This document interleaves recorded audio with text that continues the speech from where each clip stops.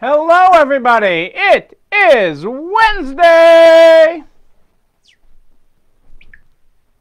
How are you tonight?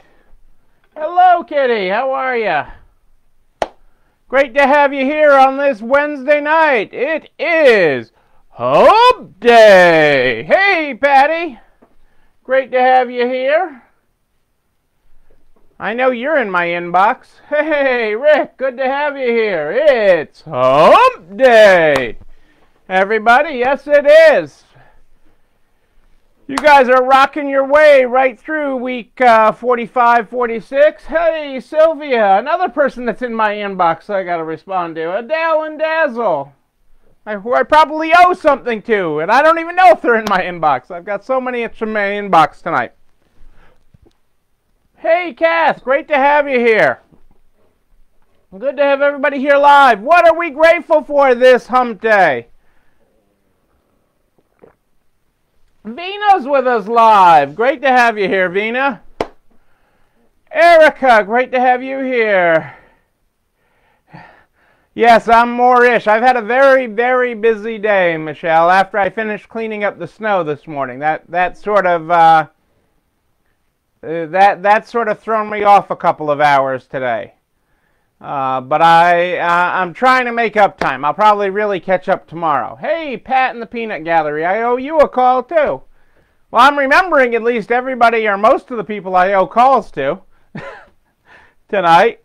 It's been that kind of day. I know my call list has ballooned today. But that's okay. I will catch up with everybody. I'll catch up with a lot of you tomorrow. But what are we all grateful for this Wednesday? What are you all grateful for on this Wednesday night? Kelly's with us. Great to have you here tonight, Kelly. That I'm live here on this Wednesday night.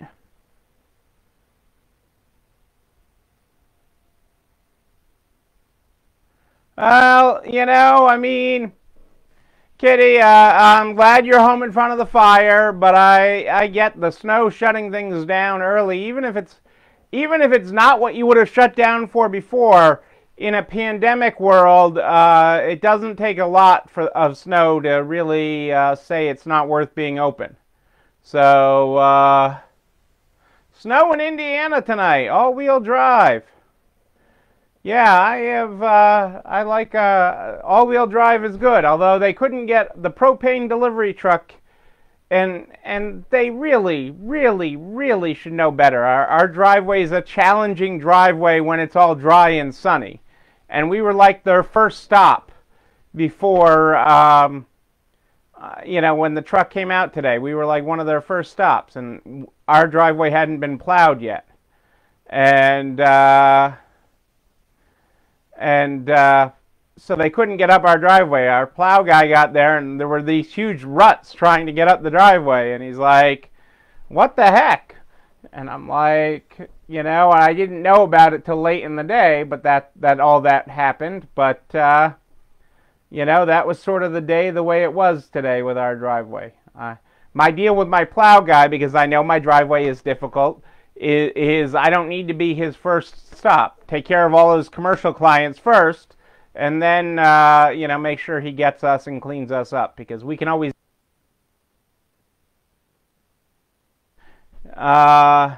Grateful for good friends and family. It makes difficult times better. Yes, it does, Kelly. Grateful for a warm house and plenty of food, Kath. Yes.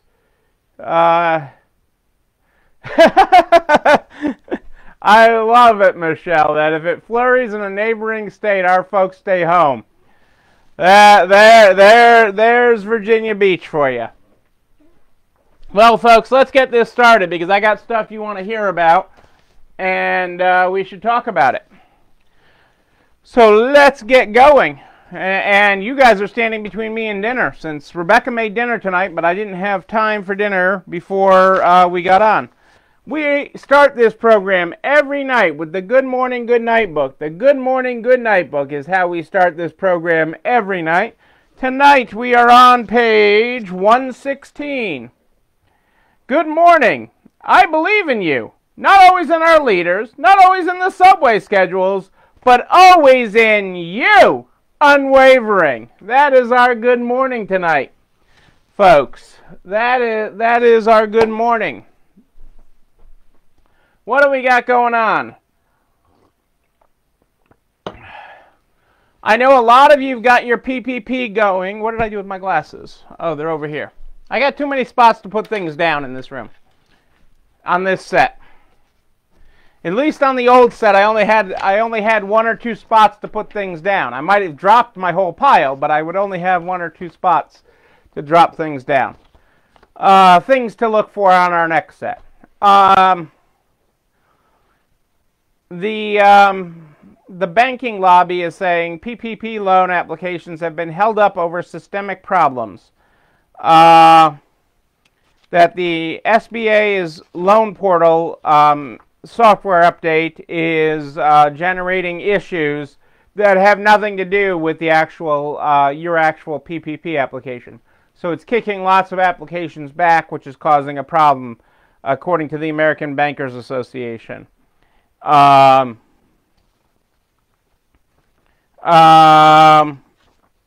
Things like it's erroring if it's uploading a second draw application for people, or you know, saying that your first loan is under review even when it's not. And I know lots of you have been getting your PPPs through, and it's been going through, so I'm thankful for that we haven't had a lot of those issues in this group. But I am making you aware that, you know, the American Bankers Association is concerned about that. Did I say hello, Julie Jankowitz? Hello, Julie Jankowitz. Great to have you here. So that's one thing. Okay, so the next thing I got to talk about is, because I've been on the phone with a lot of you this week, and I've been emailing with a lot of you. And one of the issues that's come up,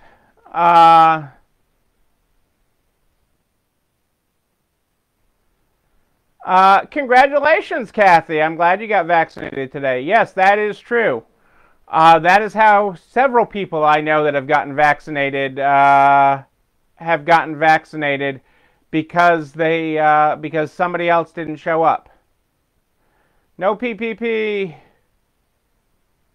Well, as long as they've got an SBA approval, Kitty, that's all that matters. That's the big hurdle, and that's what the American Bankers Association is talking about. So if your bank has said they've given you an approval, then it's just on the bank's hands to get the paperwork to either sign or e-sign, depending on how your bank is doing it, so we can get it through. But at least that's a good sign. The money's reserved for you.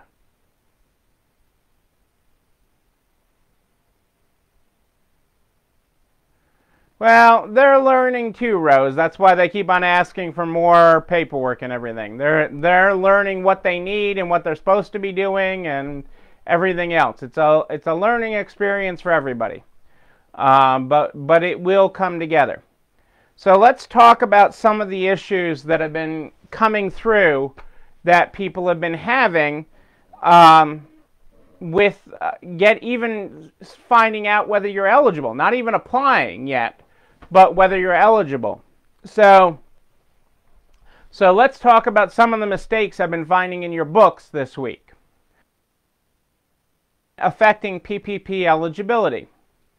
One of the mistakes I've been finding is that people have, in QuickBooks, taken the PPP as income. So they've listed it up with their sales. So if I'm looking at an income statement in QuickBooks, I'm seeing it in with their sales, their PPP deposit. So that's inflating your sales and reducing it. Remember, to get a second PPP, you have to be down 25% in any one quarter in 2020 versus the same quarter in 2019.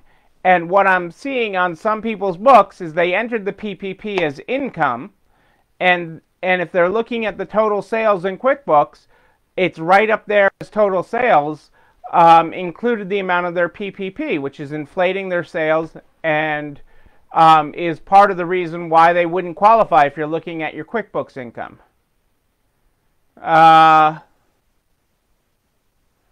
So so that is it's a simple clerical error, but it's inflating your sales. So I don't want you to see you not get it because your sales are inflated. Okay, incorrectly inflated. The other reason that some of you are not are having an issue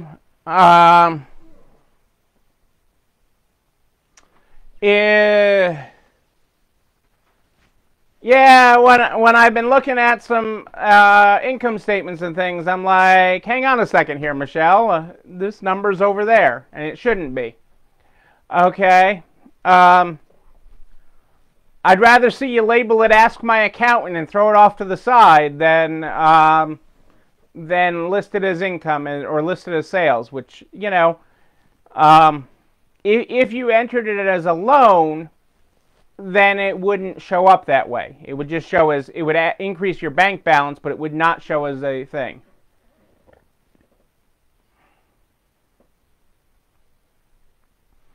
Yeah, some of the documents that some of the banks are asking for this time, they just don't, the bank. Let's be real. So that's one error that I'm seeing. The other error is more complicated. So you followed me on that. If you listed your PPP as income, okay, you're overstating your sales for the period that you're trying to compare to, which many of you are trying to compare second quarter of 2019 to second quarter of 2020.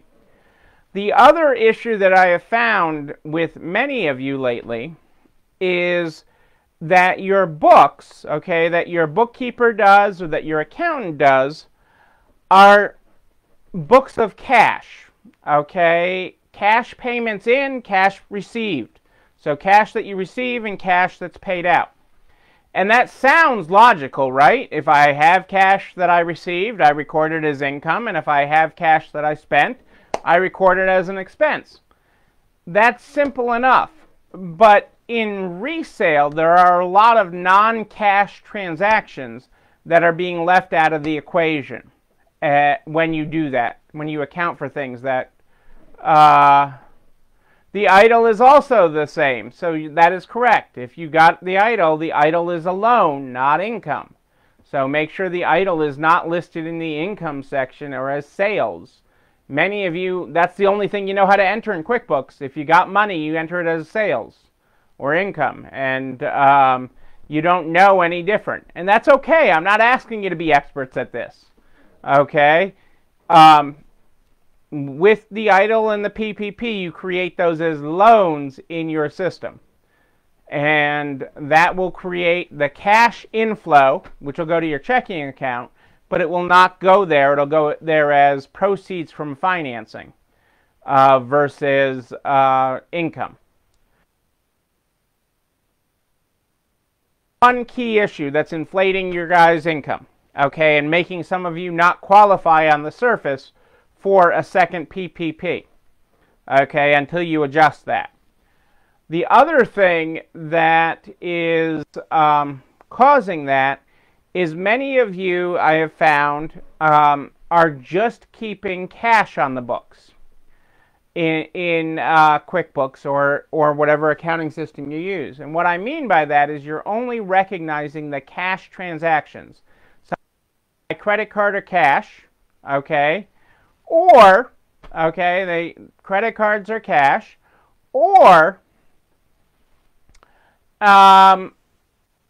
you spent cash or wrote a check or something out of the bank. So you paid a bill, you paid a consignor, whatever, you wrote a check. That's correct, Rose. Both the EIDL and the PPP are categorized as long-term liabilities because they're liabilities for more than a year. So what you're leaving out in the resale business, okay, and this is why, you know, even a lot of accountants don't ask about it. But so back to this. So if you're only recording cash deposits or credit card deposits to your account and you're only recording checks that you write, you're leaving a lot off the table. You're leaving a huge amount of your sales off the table. And so because store credit is so prevalently used, okay, by your consignors, and even if you're buy outright, giving people credit and carrying that on your books is so prevalent in this industry, it is important that you recognize both the sales and expense of that on your books. Okay, as Michelle just stated, it properly values your business, but in the sake of getting a PPP, a second PPP, it can create a significant disparity that you may not be seeing on a cash basis. Okay, just looking at the cash and credit card deposits into your account, that's not telling the whole story. So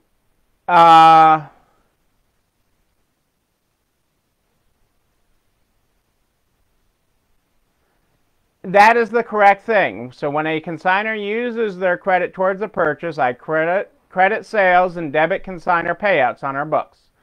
And that is the correct way to do it. Okay? And when you sell something, the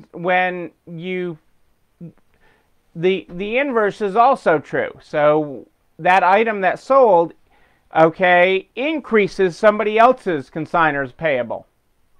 Okay, so when you sell something, when I sell this sweater, okay, you may have used your store credit for it to buy it. So you gave me $20, which went to sales, $20 to sales, okay, and $20 reduced your store credit. But it also, whatever the percentage I pay my consignor, it went up on my account because it was my sweater that sold. So my account, my consignor balance went up a little bit.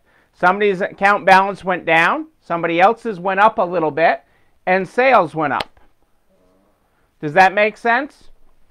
And those transactions, I'm finding more and more of you have left out. Okay? And if you left them out in 2019, you may be undervaluing your sales of 2019 and undervaluing your sales in 2020 and not showing your actual difference, and thus not being off the 25% that you need. I had several conversations this week about that with you guys. So it's a big enough problem that we have to talk about it, because if you're not showing enough difference, it could be because you're not recognizing all of your sales, and you're also undervaluing what you're doing for business. So and this is where you end out with disparities between whatever software you're using, and it doesn't matter whether you're using Liberty or Traxi or Consign Pro or Computer Peeps or Resale Global or any of them, any of the softwares. Right, and you should. In most states, you would pay sales tax on store credit transactions as well. You would collect sales tax on store credit transactions in most states. There are a couple states where you're allowed to do trades where that does not, there is not a sales tax event with that. There's a couple of states that allow that.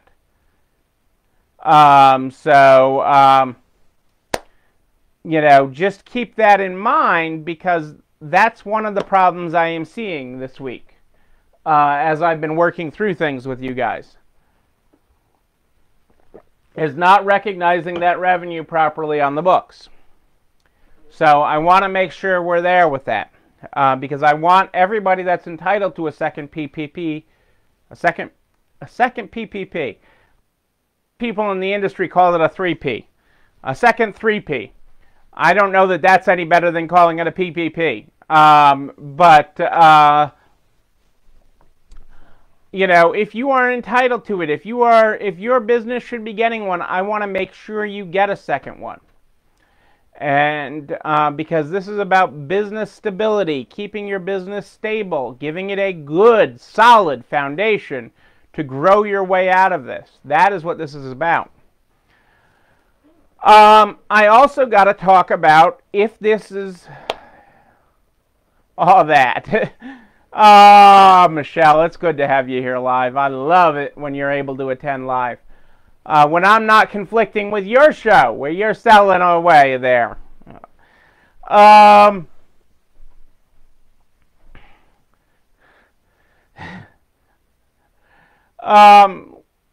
The other thing I need to talk about with the PPP, while we're talking PPP tonight, okay, it's the P that won't go away.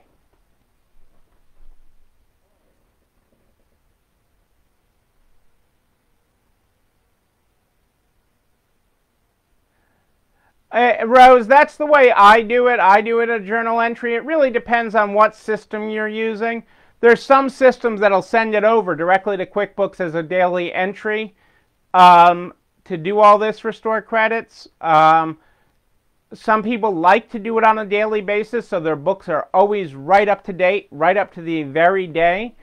Some people like to do it weekly. I prefer the monthly journal entry. I have a journal entry that I do every month that takes care of that. And I also do it to make sure that my gift cards payable is up to date and everything on my books. So, but I do that once a month.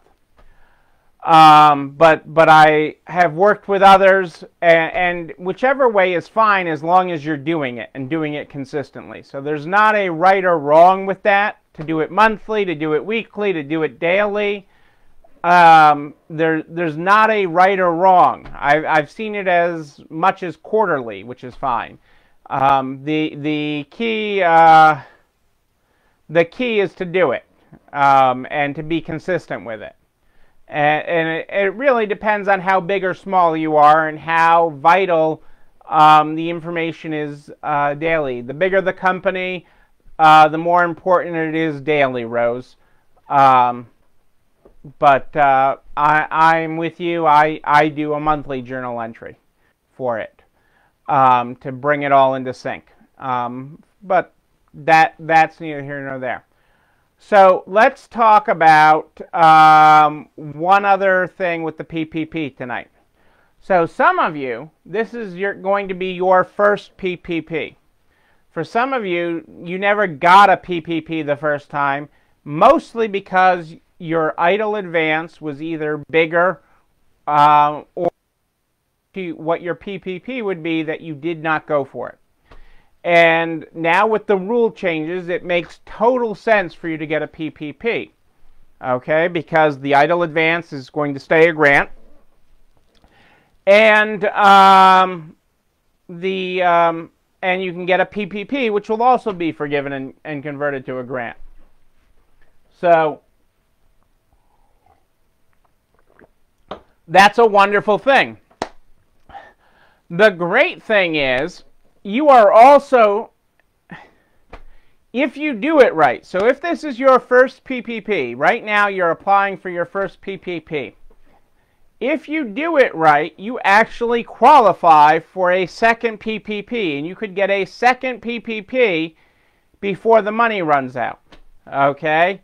There are certifications that you have to give that you you either have to have used up your first PPP or will use it up, okay, and you have to be able to document that.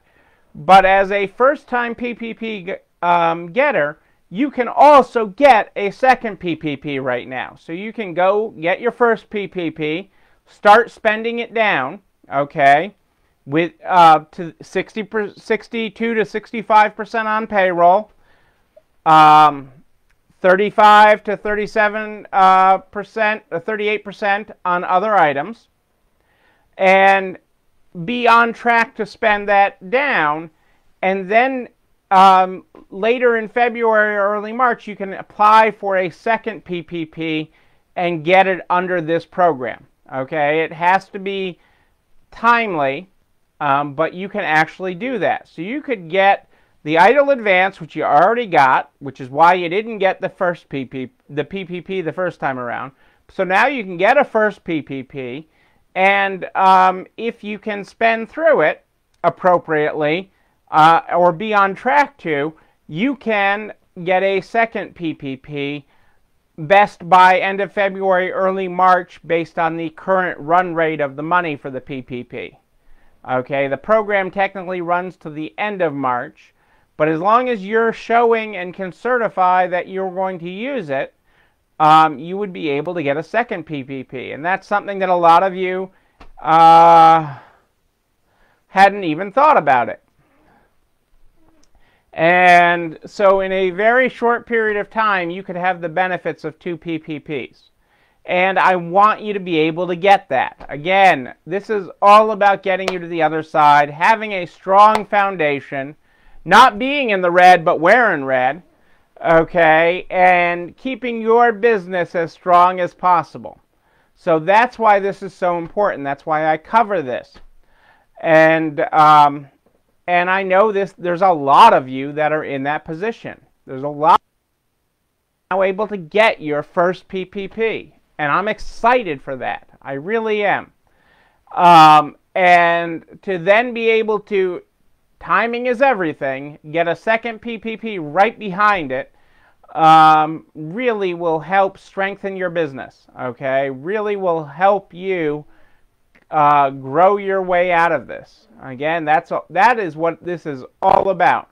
This is about growing your way out of this, being stronger on the other side of this. And that is what I am committed to. That's what you're doing. And that's how we're going to get to the other side of this. So that's my PPP stuff tonight. Was that enough PPP for you? I mean, PPP 6, Michelle says. Yes, it's a lot of stuff. It's a lot to take in. I know it is, because I know by your questions that I'm getting over there. I know I got a lot of complicated calls to make this week, just to keep everybody in sync. I want to keep you all in sync with it, and I want you to get the maximum benefit that's possible. So that is what I am keeping my fingers crossed for with you, and that's why we're walking through this each and every night.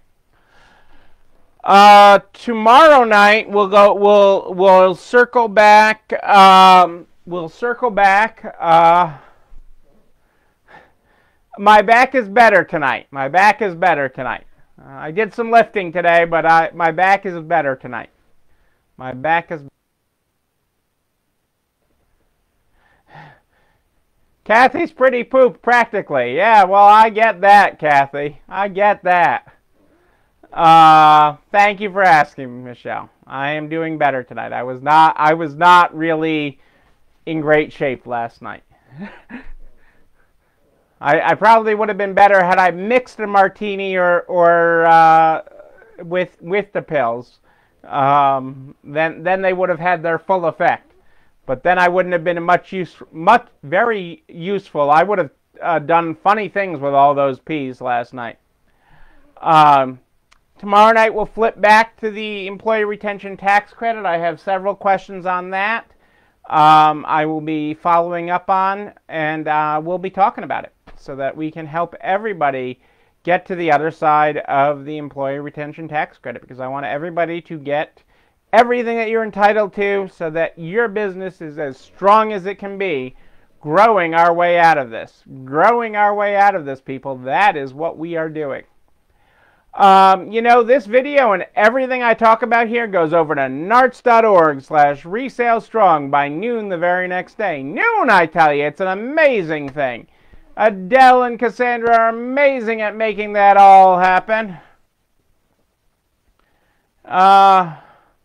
Amazing. Hey, Kitty, I am glad to hear that your bookkeeper got through that. If any questions, you know where to reach me. But this video and everything I talk about is over at narts.org/resalestrong, including a direct link to the YouTube channel. You're not alone running this store, where you can like, comment, subscribe, and ring the bell so you know when a new one drops. I am here every night at more 8 than ish, more 8 than ish, every night live in the Nards Private Facebook group, live here. If you have a question in between, you just email me. Neil, N-E-I-L at ECIstores.com, N-E-I-L at ECIstores.com. I'll get the instruction sheet posted for the revised 941, Michelle. I'll get that up there for you tomorrow so you have it. And we can talk about it. If you have a question in between, you just email me, Neil, N-E-I-L at ECIstores.com. We start this program every night with the Good Morning, Good Night book. If you were not here at the top of the program, we're on page 116. Good morning. I believe in you. Not always in our leaders, not always in the subway schedules, but always in you. You, unwavering. Our good night tonight is, good night. I believe in you. Not always in our institutions, not always in my own strength, but always in you. You, evergreen. There you go. There's your graphics. Hey, Marianne snuck in. Ladies and gentlemen, I am Neil Abramson. I do like a good party, a wedding, a bar mitzvah, a winter social and seminar coming this weekend. Have you registered yet at nards.org? You don't want to have FOMO. Do not miss out. Do not miss out. I will be back here tomorrow night at more 8 than ish. More 8 than ish, and I'll be returning your calls and emails tomorrow. But if you have but until then, until tomorrow night at more 8 than ish, know that you, and most importantly you, yes you, you're not alone running this store. Have a great night, everybody. I'll see you tomorrow.